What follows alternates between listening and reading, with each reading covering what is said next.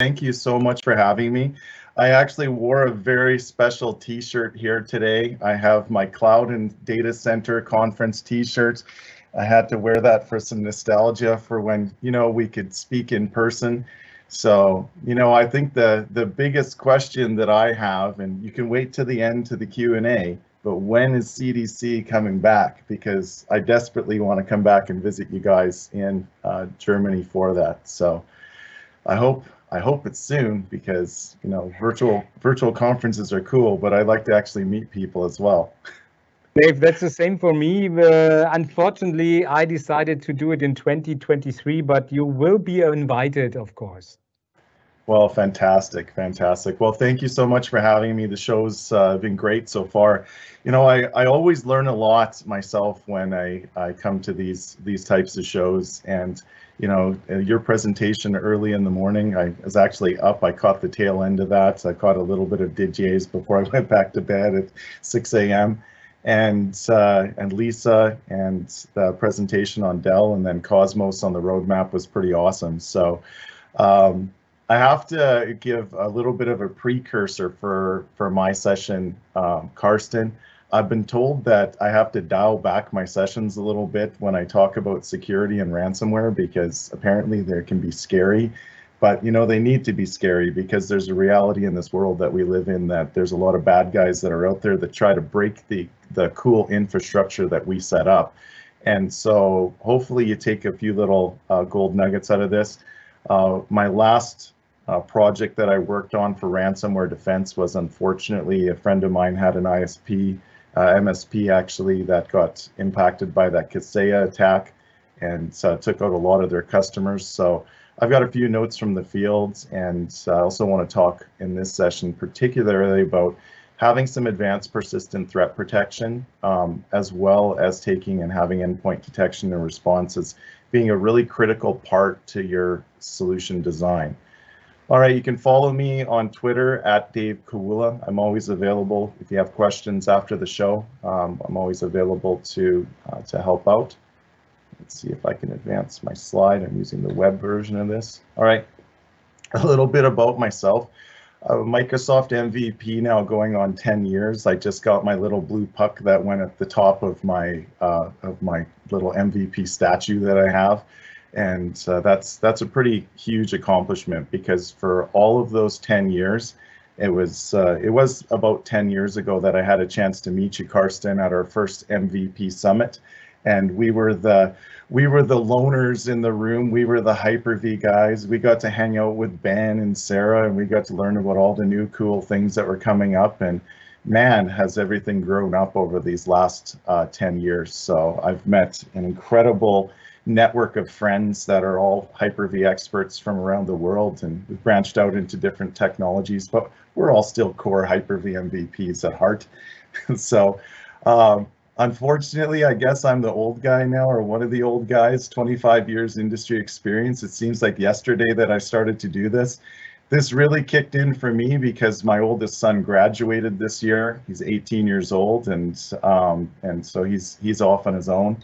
When I'm not doing IT, I'm a dad of 7 and a full-time driver and coach of many different sports. I run my own consulting company called Tricon Elite Consulting, co-chair a conference called Tech Mentor, which is coming up in November. That one's actually going to be in person. Written lots of books, spoken all around the world, and my hobbies that I have are hockey, fishing, dirt biking, and old cars. So that's what I do. And I'm based out of Canada. So if you hear me have any Canadian slips for English, you'll be able to tell pretty quick because when I get excited, you'll hear me say A, you'll hear me say stuff like roof and things like that. And I hope that's okay for everyone. You can understand what I'm saying. You can check out some of my resources on my blog at checkyourlogs.net.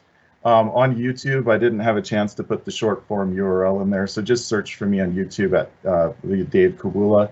All of my books are available on LeanPub in PDF downloadable format, and make sure that you join up to the Azure Stack HCI Slack channel. Great resource for anybody that's interested in this tech. All right, so now let's get into the meat of the presentation. So number one, when it comes to security, you need to stay informed. And social media is still your friend. If you're not a fan of Twitter, you should still be a fan of Twitter for the context of security, because I find that that's still where we're finding out about most of attacks that are coming out and things like that. So if you're not on social media, you need to be on social media and stay up to date from a security standpoint. The second thing is that it's everyone's security is everyone's responsibility. It's no longer just the SecOps team that has to look after security. And I almost have my audiences make a pledge with me that we are all IT security professionals now. We all have a responsibility in protecting infrastructure. So it's not just this one individual that lives in a closet that nobody really knows where they are in the building anymore. We have teams that are dedicated for this now, and you can get help very easily. The big statement here is that you only know what you know. I find that security has been very interesting for me, especially being brought in via cybersecurity insurance vendors to help with ransomware recovery efforts. And every time I've done one of these, I've done 10 ransomware recoveries in the past 2.5 years. Something new with every single one that I go through. So don't be scared to continue your education. You want to make sure that you're staying on top of this. And like I said, you only know what it is that you know, so you need help. Where can help come from? So this is the not so nice part about hyperconverged infrastructure and S2D, is that what happens when you have an active threat actor inside of your network and you have a potential ransomware attack that's impacting either your Azure Stack HCI infrastructure or your storage space's direct S2D infrastructure. Well, the first question that I have for you is, was the attack an admin level attack? Did the threat actors gain access to a domain admin attack, domain admin credentials? And with that, were they able to easily spread and move laterally through the infrastructure and quickly deliver C2 payloads and then in turn infect the infrastructure? And so that's always one of the first questions I ask. I get the phone call late at night saying, Dave, we've got a problem. And I pray that they don't say that, we got the note. We got the ransomware note. They've got us. What do we do? First question I ask is, did they get admin? Because if they got admin, then it's typically very, very bad. We're looking at recoveries via backups or replicas, if that's even viable. And we'll talk a little bit about what that looks like, because in order to understand why you need advanced persistent threat protection and endpoint detection and response, first you have to understand why.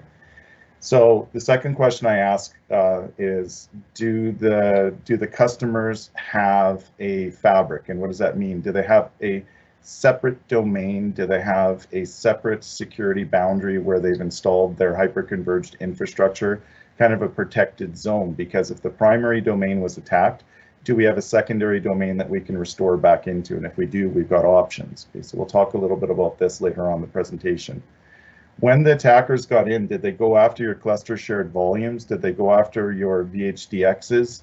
Did they go after the core operating system? And this is actually very interesting, because a lot of the ransomware attacks, they're actually set up to not corrupt the operating system of the servers that they attack. And that's actually something interesting to me, because in almost every single attack that we've had, and I've had a few that we've had to pay for the recovery key, the core operating system is trashed. Like it is not recoverable. We put the key in, we get our data back, but the Windows directory, the core OS install is not good.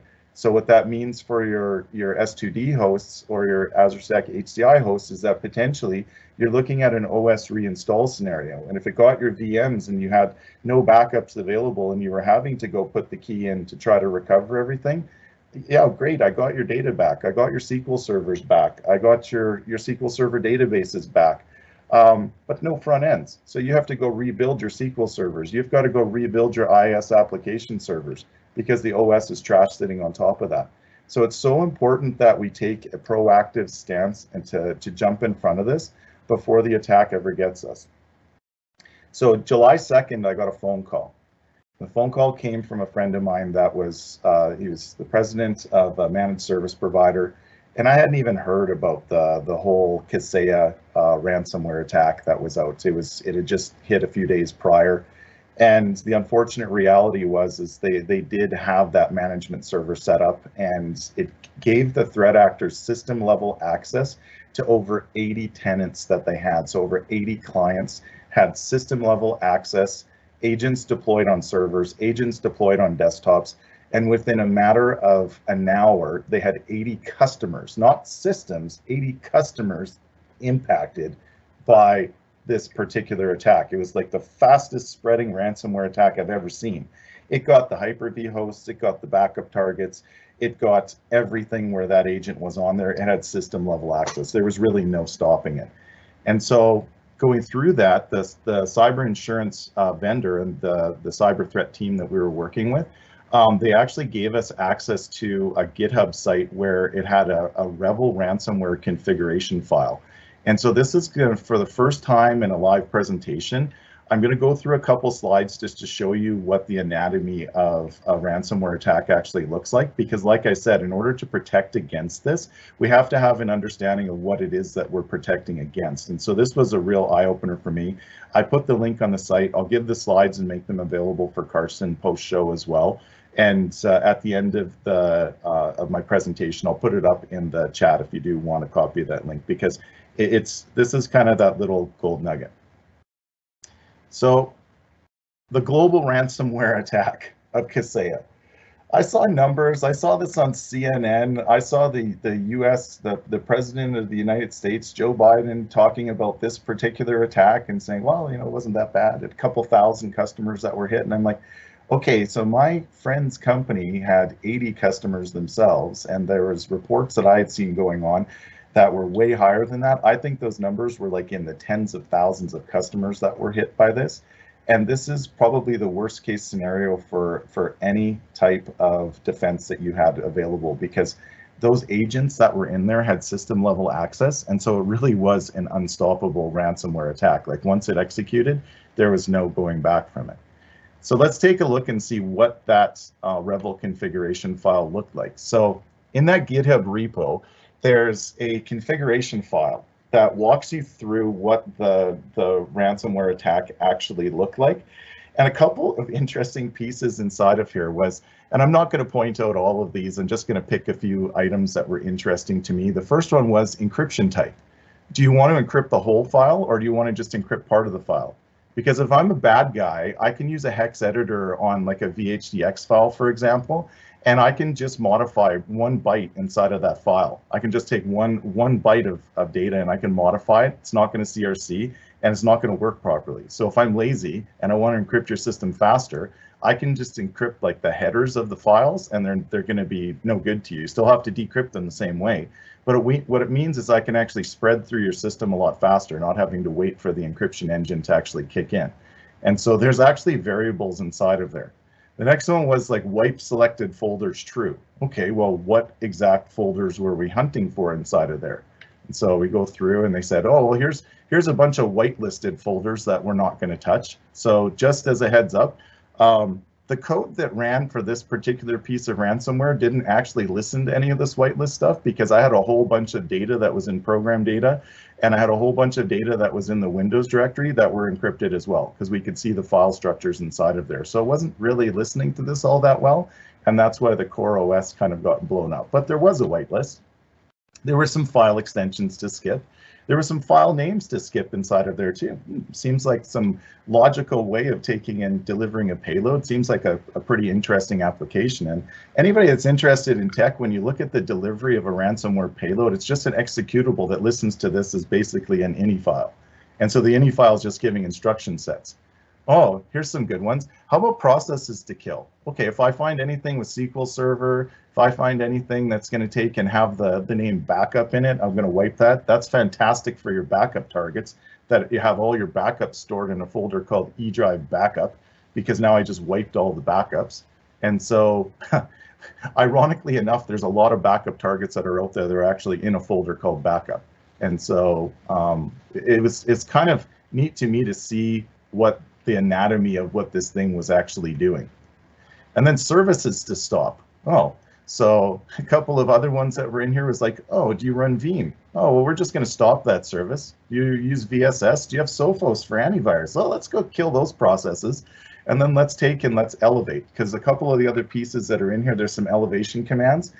And then the most interesting piece to that file and that link is they have a whole list of C2 servers, command and control servers. There's a giant list that's in there of all of these FQDNs of all the C2 servers that these things would go communicate with. So if you want a list of things to blacklist on your firewall, that's probably a pretty good start for you. Now that stuff's obviously going to change faster than you could go through it, but at the end of the day, we go back to my early point, you only know what you know. And so kind of breaking apart the guts of what this does makes it a little more interesting to understand as to why we need to take and be more diligent and have more than just traditional antivirus on our systems. So traditional antivirus isn't good enough. Is such a true statement. I was listening to a very good friend of mine, Jeremy Moskowitz. You probably know him as the godfather of group policy. You probably read some of his white papers, some of his books along the way as you're configuring something in group policy. He runs a great company called Policy Pack, and he gave a presentation that I listened to about 6 months ago. And it was actually notes from the field for a threat actor that took home, I think, $4 million with ransomware.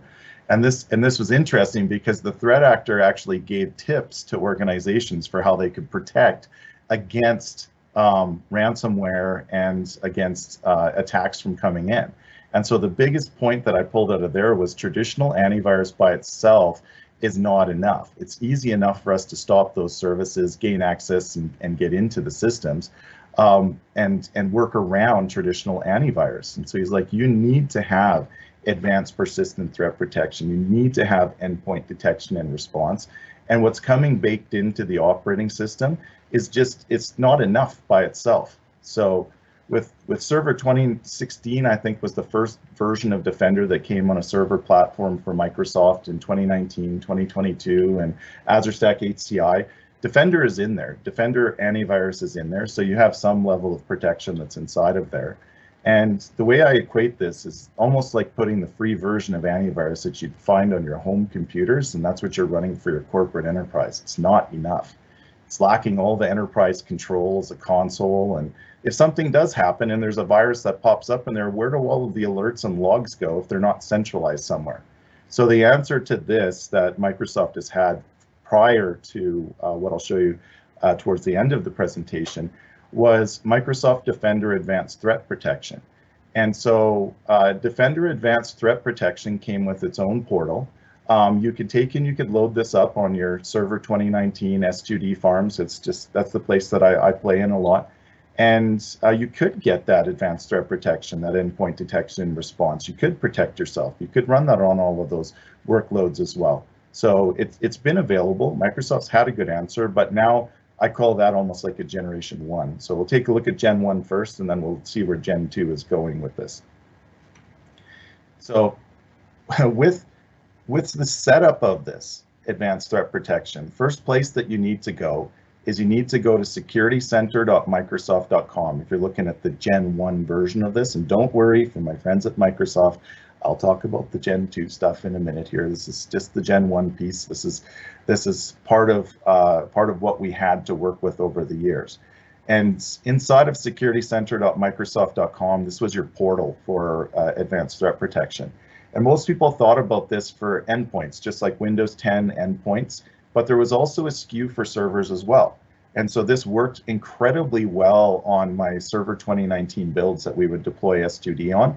And it met the measures that were required for cyber recovery from the cyber insurance vendors. Because one of the very first things that happens during a ransomware recovery effort is the cyber insurance vendors and the cybersecurity organizations, one of the very first things they're asking us to do is put on some type of advanced threat protection so we can see if the threat is still persisting. Because what's the point in taking and recovering everything if the bad guys still have command and control servers inside of there? If the bad guys are still in there, then what do we have to do? So that's what they asked for, and this is accepted for them. So typically I see something like a VMware Carbon Black is one of the ones that they'll lead with, or a Defender Advanced Threat Protection. So for the last couple that we've done Defender ATP, and it's sufficed for us. The agent actually directly connects up to the cloud. We get a great little portal, and we get real-time views of the vulnerabilities, indicators of compromise, things like that. It's all structured around the MITRE framework, and it's the pieces that you're missing from the enterprise antivirus that you really need. All right, and so anyways, this piece here and the alert that you see was actually a Mimikatz alert that popped up. I was doing some testing in my lab, and so it actually detected that Mimikatz was on one of my servers, because it's not good enough to just deploy, you have to test as well. And so with the ATP pieces, I find that I put them on almost all of my production S2D deployments today. I don't really advise customers, especially having gone through the ransomware recovery efforts, to not use this. And so this is what we had in the past. And I also recommend that this is put on any of the server workloads that you have. And this is the same messaging that Microsoft has moving forward. And so when we take a look at the ability to protect our infrastructure and our investments, like I said, you only know what you know, and having the ability of having a security operations center and a cloud-based NOC that Microsoft would provide for us is incredibly valuable, because most organizations don't have the manpower to look after this themselves. So that's why having a trusted partner is just so important for us. So a couple of the pieces that I really like about the ATP engine is the automated investigation capabilities and threat hunting capabilities. So when something bad happens, it's not good enough to just pop up an alert message saying, hey, something happened on here, and we detected this particular file and we quarantined it, because that's the world that we've lived in from an antivirus perspective over the years. Is just get a file, quarantine it, deal with it, block it on the firewall. That's where we go. Well, with advanced threat protection, with ATP capabilities, we can gather evidence, we can see the logs, I can see the number of systems that were impacted, how many devices were impacted by this particular threat. I can watch the threat moving laterally through my infrastructure. And most importantly, as I'm hunting for traces of this still being out there, I can now inline isolate those devices where we can take and I can actually turn them off from a network perspective and only leave a back communication channel up to the cloud, up to your ATP provider and up to your ATP portal. So, now I can actually stop this thing from spreading, especially if this is the source of our C2 instance, where somebody's actually jumping through here to get inside of our infrastructure. And so we can start to lock this down. So this is a big piece that doesn't come with traditional antivirus, and this is one of the reasons why I need this. I speak to this primarily around the server landscape, because I see organizations just rolling upgrades of servers and infrastructure. And this is also a really great reason, if you're not on the latest generation of operating system like Server 2019 or Server 2022, you need to get there, because some of these pieces are not fully supported on the older operating systems. So you may still be in a support life cycle for that operating system, but that doesn't mean that you're going to be getting all of the threat protection features that your organization's going to need. So it's a pretty good motivator to get there. I know it's not that easy for organizations. I've been a professional consultant for going on 25 years now. I know that all of this is a process, but taking a posture and sitting back and burying your head in the sand, it's not good enough. So the next big piece is along that initial statement that I made at the beginning of the presentation. And it was, you only know what you know, and you don't know what's wrong with your infrastructure. And a lot of organizations will do a biannual IT audit, or maybe even an annual audit. Maybe they don't even do an IT audit, I'm not sure.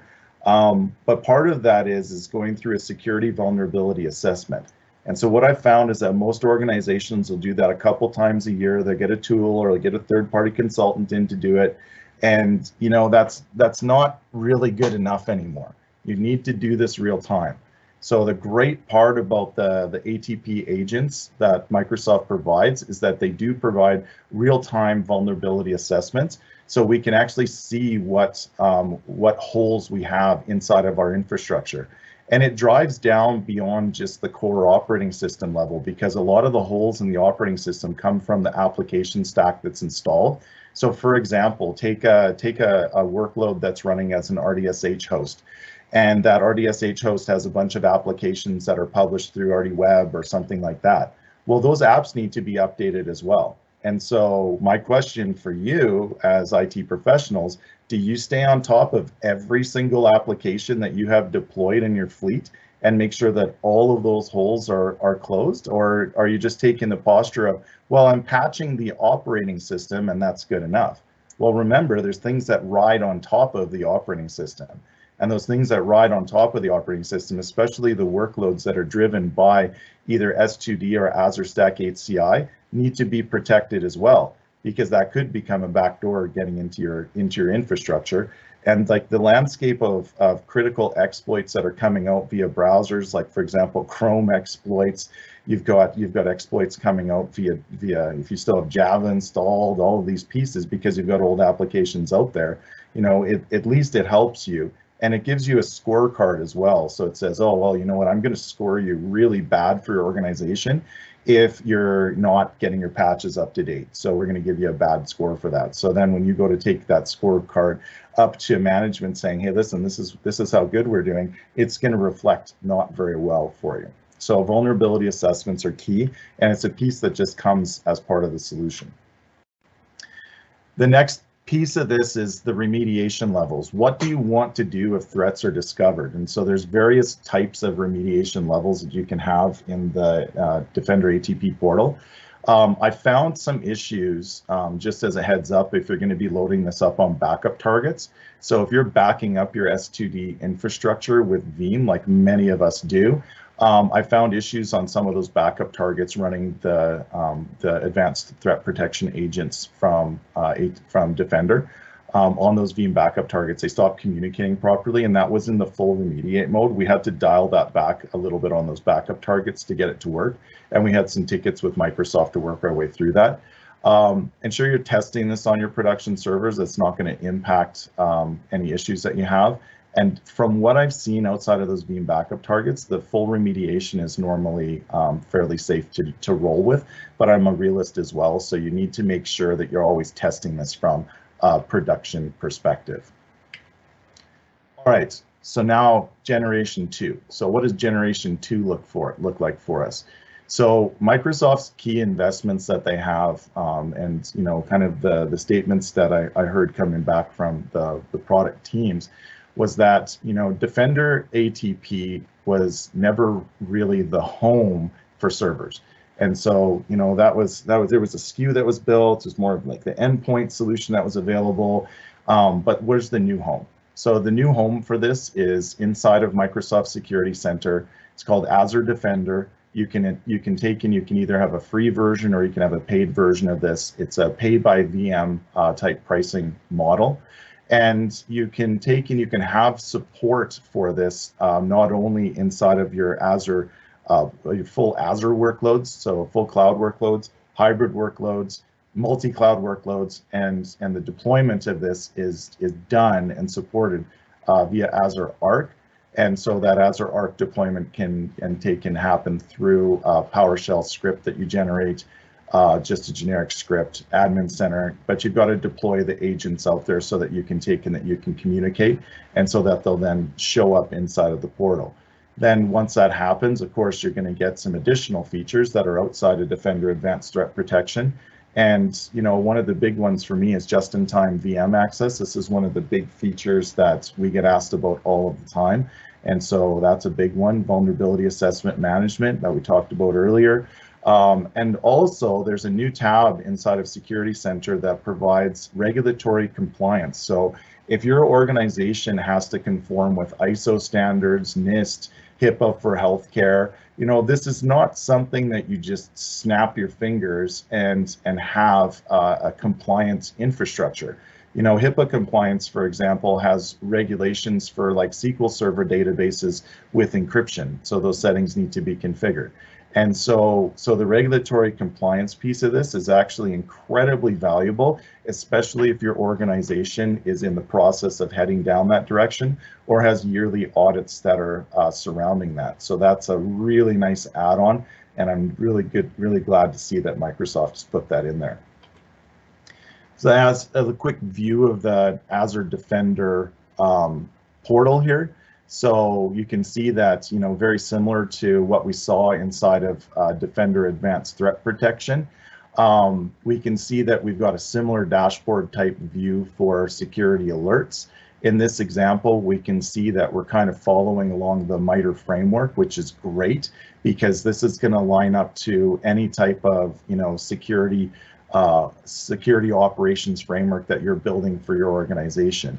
And so we can see that that's breaking into the different domains that you have, like credential access, persistent, initial access. How are they trying to get in there? And then you can drill into the incidents and you can see more information from there. And the beauty of this is this spans your Azure tenant beyond just your cloud-based resources. With Azure Arc and integrating in that fashion, we can take and we can have our Azure Stack HCI VMs protected. By default now, Azure Stack HCI is Azure Arc integrated. So with Azure Arc integration, we've got capabilities of taking and supporting this. Almost as simple as what you saw Cosmos in his demo with Azure Monitor, the kind of the one button click push downs or Azure policies. The same plays for Azure Defender on the security side as well. So the ability to take and seamlessly deploy this across multi-site workloads for Azure Stack HCI, protecting the hosts themselves, as well as the workloads that are running on those, are absolutely key. Because if you're not doing that, then you're leaving very big holes inside of your infrastructure. So this level of, you know, mods or add-ons that are coming down via Azure Stack HCI, to me are really, really cool, because I've lived in the world of hyperconverged infrastructure with Microsoft since its inception in Server 2016, had many customers running on 2016, have many customers running on 2019, and now seeing the evolution moving over to Azure Stack HCI. All of those pieces that we had where we had to manually button up or fill holes are kind of automatically being taken care of inside of the Azure Stack HCI portfolio. And Azure Defender is just one great example of what that's looking like for us. So for somebody who had to do this the manual way for the last 5-6 years, seeing the automation behind this is absolutely fantastic. And I'm super excited for this. And I'm really glad that Microsoft is taking security extremely serious, because when an organization gets hit, it's not pretty. It really is not pretty. And you're, for lack of better terms, being wound down to, you know, the beginning of time for that organization, depending on how bad that is. So having the ability with Azure Stack HCI to not only protect with Azure Defender, having Azure Site Recovery integration, so now I can have, you know, I have the ability to now fail over to Azure in the event that something happens. These are all great moves in the right direction, and really building upon that seamless infrastructure that we're looking for. Like I said, this is an extension out of Azure Security Center, so out of Security Center inside of your portal. You can see the protection is available inside of there for not only your server workloads. If you've got AKS instances in there, if you've got app services, if you've got storage accounts, if you've got PaaS instances for SQL databases, all of that is going to take and be supported for you.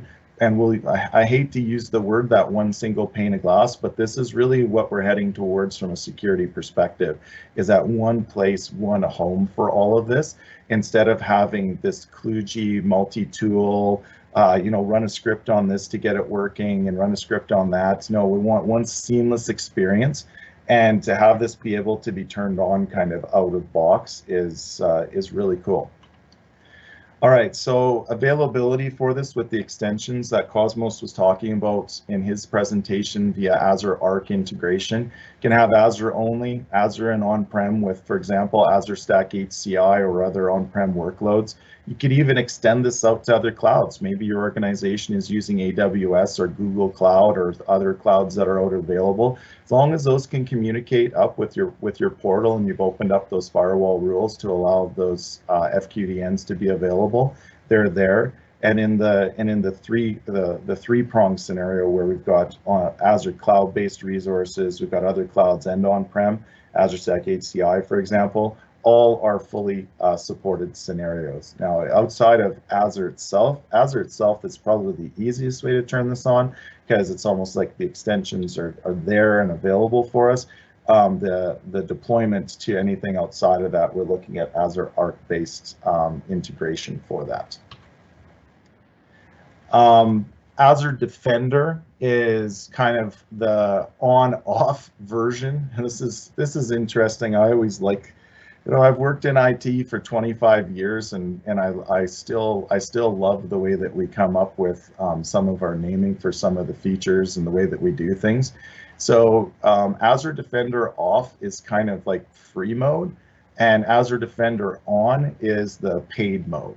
And inside of the paid mode down below, when you click through your portal, so you're going to go through, I think it's inside of the settings tab for Azure Defender.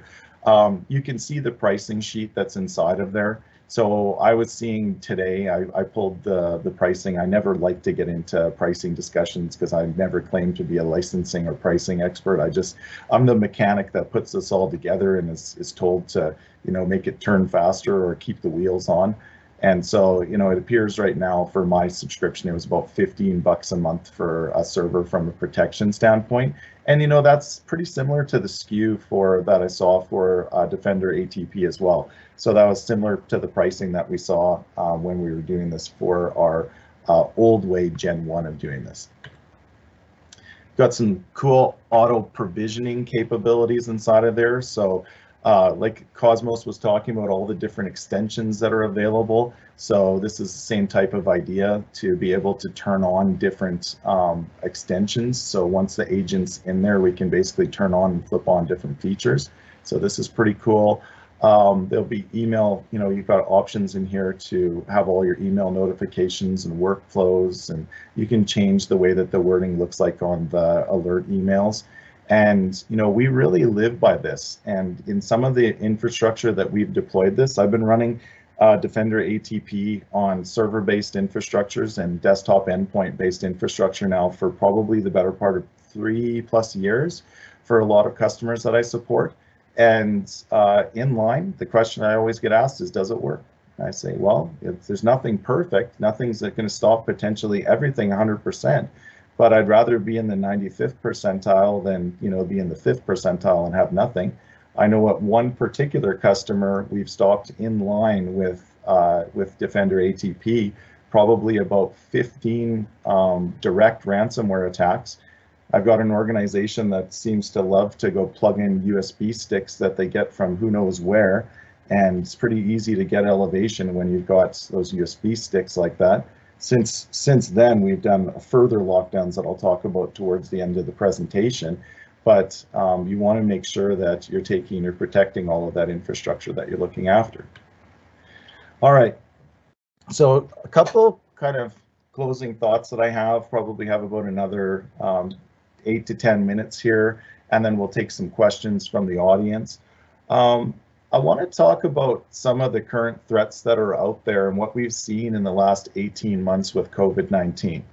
I don't know if in your organization, if you've really paid attention to the uptick in ransomware attacks since COVID-19, but man, oh man, for the threat actors that were out there, there was a lot of low-hanging fruit, because this was the phone call that we got in, I think it was March of 2020 when COVID kind of first went mainstream. We started with all of the lockdowns. I remember the date because I had just gotten back. My daughter was in a cheer competition in Nashville, and as soon as we landed, that was when everything shut down. I remember that because that was last time I was on a plane. It was March of 2020. Um, so anyways, what ended up happening is we got phone calls from the organization saying, listen, I've got 8,000 people here, and I need to send them home. Everybody is working from home. And we're like in IT, we're like, we don't really have VPN set up for 8,000 people. No, you need to get VPN remote access set up right now. Well, it's going to take some time to secure all of that. No, don't worry about the security. Just make sure that people can log in from home. Well, are you sure that's a good idea? Because that's going to probably leave a lot of holes. No, we don't care. Open it up. People need to work. Okay, you're the boss. You sign the check. Here, sign the waiver that says Dave's not responsible for turning this on. So it left a lot of holes that were out there. And so we found that there was tons of open RDP connections because organizations were just opening up RDP and leaving open endpoints on the internet, not just enough access, like wide open on the internet. Those endpoints, those VPN endpoints weren't secured at all. So there was no ATP on them. So who knows what people were doing at home on those systems, those corporate systems. The kids were probably doing homework and on whatever sites, and probably not the best thing to be doing for corporate devices. So we found that those VPNs became a big entry point coming across because there was no port lockdowns. It was just like you were on a full extension of the infrastructure just because the IT teams couldn't keep up. So what type of mess are we left with? Well, the wave of ransomware attacks that are out there. The other thing, we kind of change gears here a little bit, is dev test environments actually really kind of tick me off. I've got a bit of a beef with dev test environments because we like to think that these dev test environments that live in our infrastructure are, they're just something that, we don't have to pay attention to security on. And that's absolutely not the case, because the first question I've got for you, does that lab environment connect to a production network somewhere?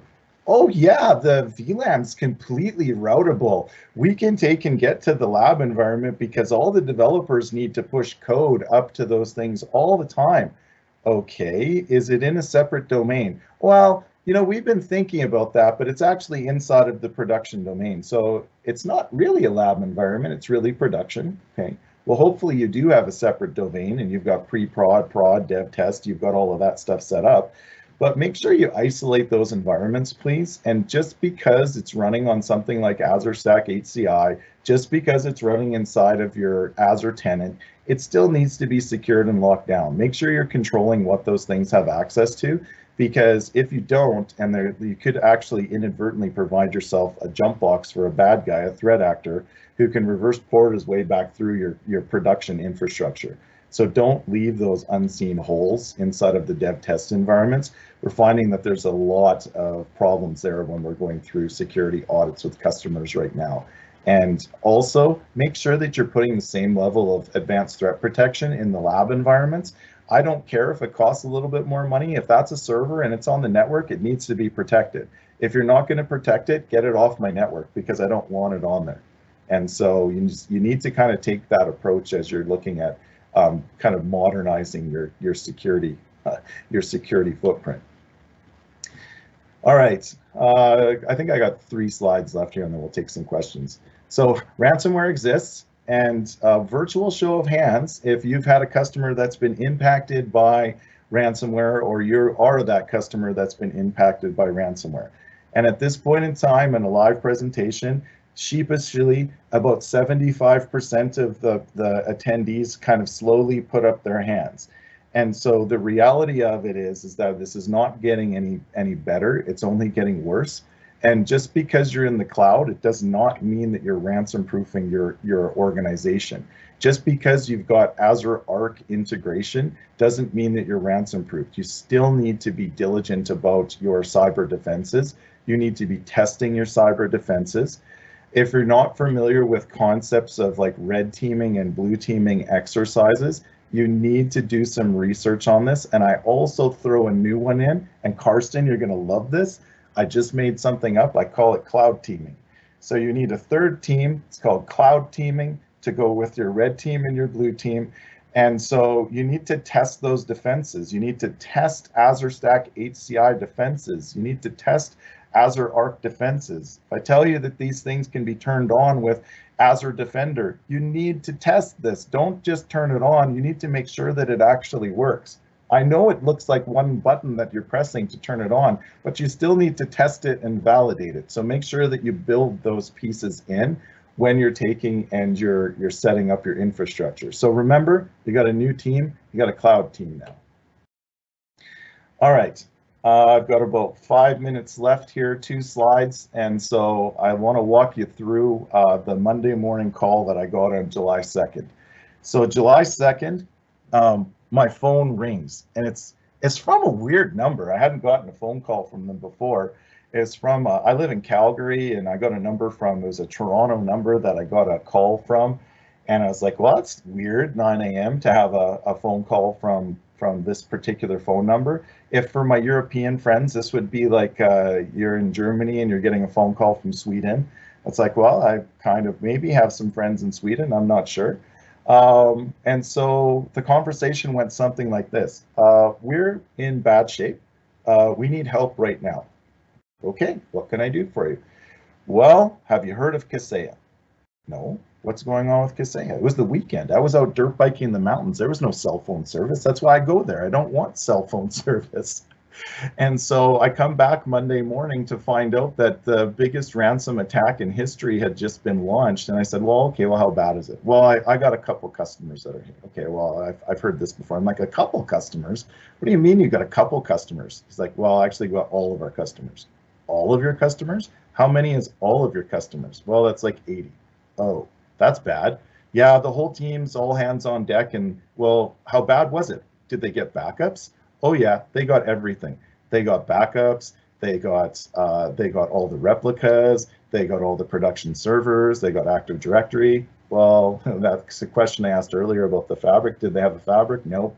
How bad was the attack? Oh, it was a system-wide attack. Oh, goody, that's fun.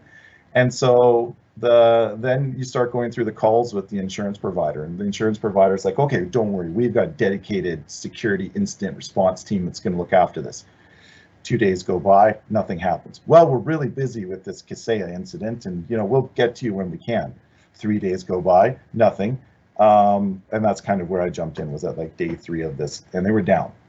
And so by the time we discovered that there was no path out, there was no backups, there was nothing for us to come back to, now we've got to negotiate payment. And this is where it gets really interesting for all of our US-based customers, because I don't know if you paid attention to the news today, there's just been sanctions that are being put to prevent ransomware payments to crypto wallets. So just because you think you can pay, you might not even be able to pay. You might not be allowed to pay. So you want to pay big attention to this. So we, as Canadians, we didn't have those sanctions, so we paid. If you're wondering what the going rate was, it was $55,000 US per server, or $5 million for the organization. So if you want a number to throw at this, that was the number. The recovery effort took probably about 10 weeks. We were all hands on deck for our organization for this one company. And cyber insurance actually did cover the costs. Now, will they continue to cover the costs? I don't know, because that was a big hit on the industry. So you really want to pay attention to your policies and make sure that you still got coverage.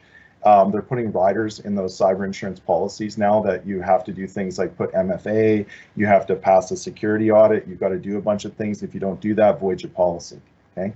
And so the last thing is, what if you don't pay? Well, you have nothing. That's what you've got left with, is nothing. Maybe you go to some type of recovery service, but it doesn't look good. So this is why I'm so serious about these discussions around ransom and advanced threat protection. Just some quick statistics for you is that 55% of small businesses typically pay, and this is from a very reputable organization. Know before, you probably know this organization.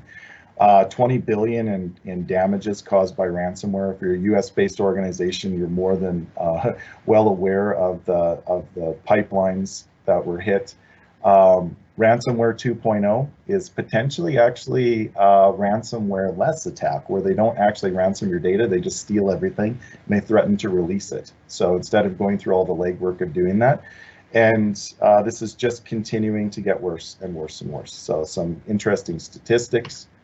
And so some takeaways for everyone: if you don't have advanced threat protection, you want to be looking at Azure Defender today. You want to make sure that you're getting ATP and EDR set up.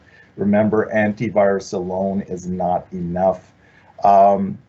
It's also not enough to run everything in a single domain. This seems really weird to me, right? Because for years, from an Active Directory perspective, we're like, oh, you have too many domains. You're the old MT4 style of domains with PDCs here and a BDC for you, and every site has its own different domain and structure, and you need to consolidate that for a single management surface. And so, well, the only thing we did is we just made it easier with a single attack surface for the bad guys. And so when we were going through those discussions all those years ago for AD migrations, we were thinking about, ease of management, not security. And so from a security perspective, you should have 2 domains. Second domain, we call a fabric. You put your key resources in there. That's where you're going to put things like your Azure Stack HCI, your S2D clusters.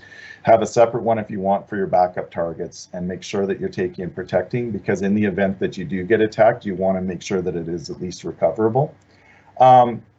Implementing a zero trust configuration. I don't even know why we have this discussion anymore. Domain admins is still God. So domain admins by default is still the account that can log on to pretty much anything. A domain admin only needs to log into a domain controller. Okay, so the principle of zero trust is breaking that apart. It's really simple, really simple.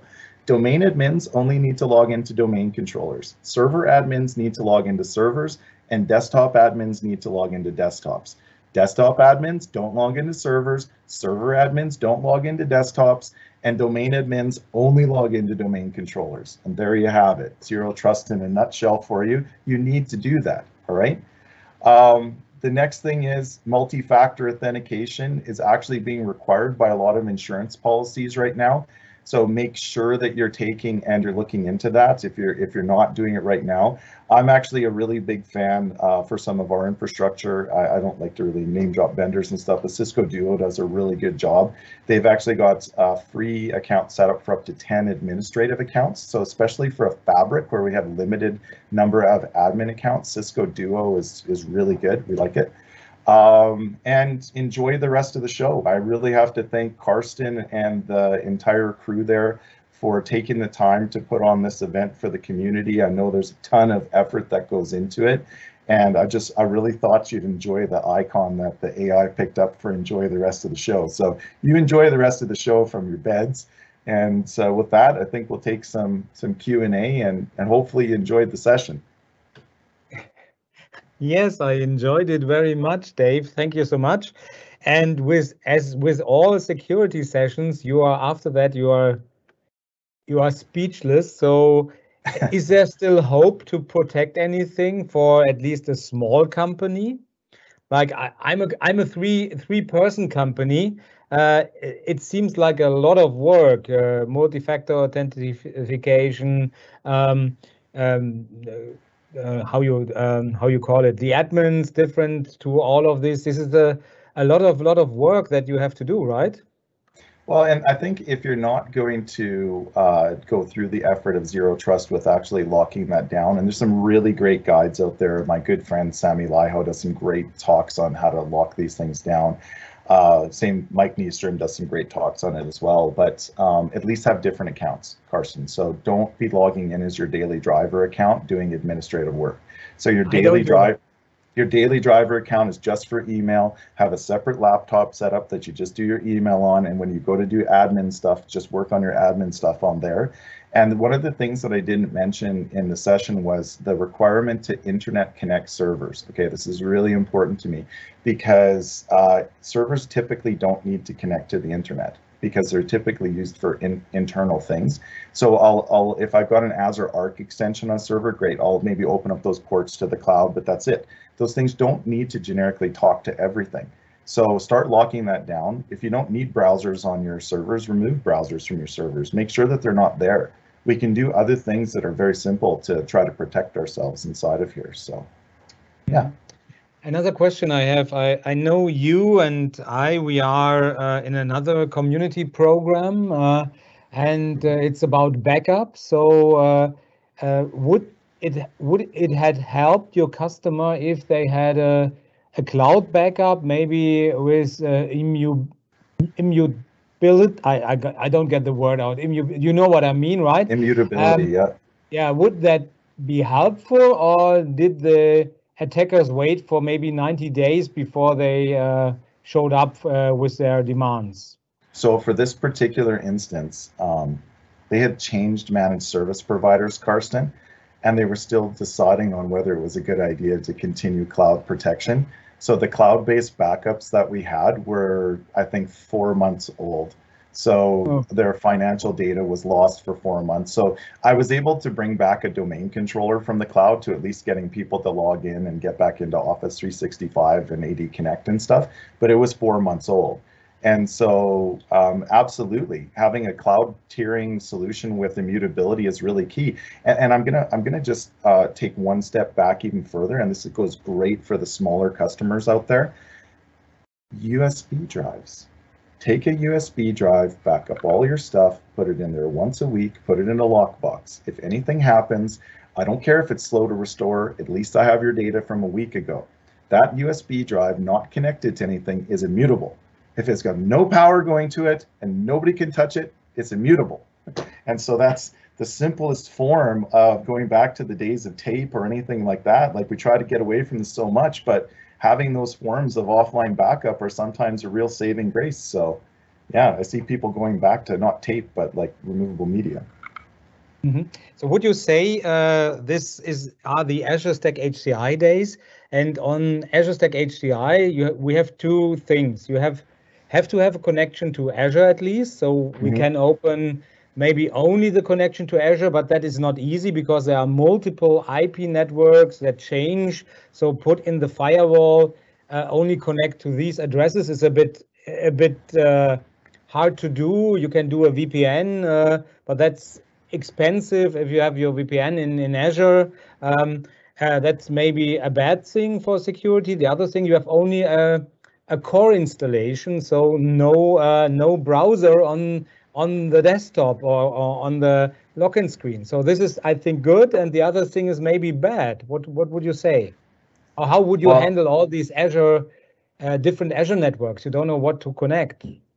Well, it's going to be a bit of a moving target for you, so you kind of have to watch your firewalls to see what's being blocked from those devices and to screen that, because the unfortunate reality is if you're not getting all of those firewall rules open properly, your connectivity downstream to your Azure Stack HCI clusters is going to be impacted.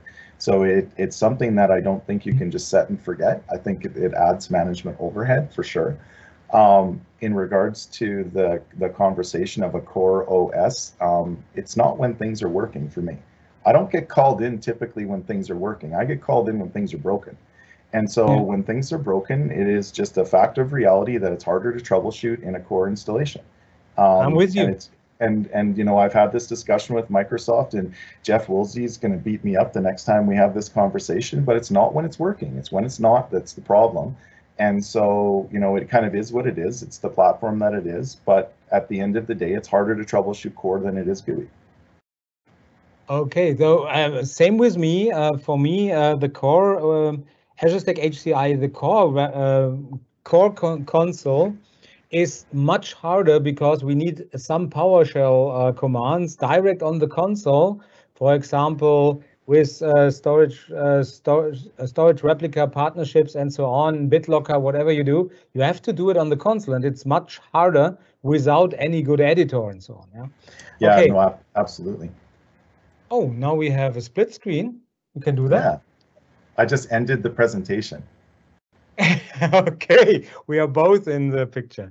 Yeah, Dave, thanks so much. It's only a minute away to our next presentation. I will send you a mail. I have an idea, but we will do that offline. Okay, Sounds Dave? good. Sounds good, my friend. Thanks so much everyone. for being here and the support of our Azure Stack HCI days, and great presentation. But I think the audience is a little bit tired. This was the 6th hour already, and we have only 5 hours to go. Sounds good, everyone. Well, remember, it's all recorded. You can catch it afterwards. It is, and it was a great one.